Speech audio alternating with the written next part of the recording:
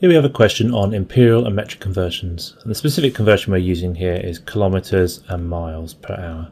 Well, it's kilometres and miles. The per hour is not really that important. We've got to figure out which car has the greatest maximum speed. So we either have to convert the kilometres into miles and compare them, or we convert the miles into kilometres and compare them.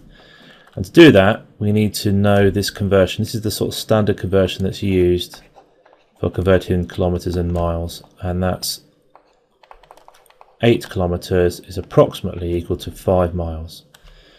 Now that would actually get you one of the 2 marks if you wrote that down, or if you wrote that 1 mile is approximately 1.6 kilometres, something along those lines gets you 1 mark straight away. So it's a good idea to know that conversion.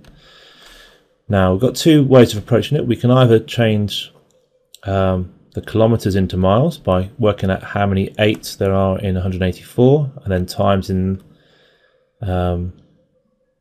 that by 5 to work out how many miles per hour it is, or probably the better one is to work out how many miles 5's go into 120 and multiply up the 8 to change the miles into kilometres, which is what I'm going to do now.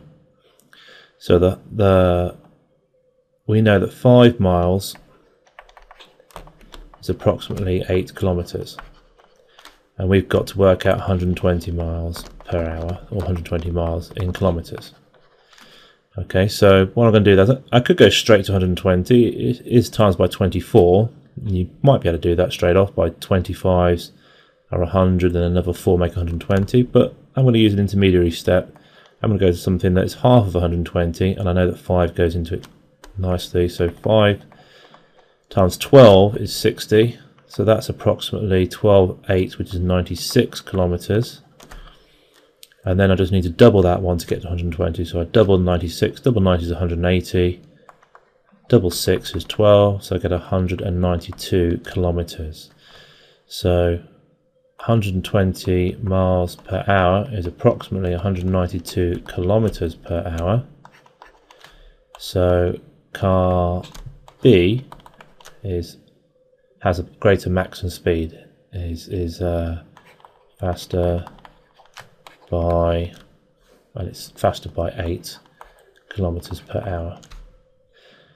Okay, so there's 2 marks for that. If you can get to some conversion that works. Obviously the other way around, we could change the miles into kilometers into miles, but this way is probably the easiest. And if you did do it the other way around, you should get the answer 115 miles per hour for this one. But saying car B is faster and showing why gets you 2 marks. Remember, 1 mark for the conversion as in a special case.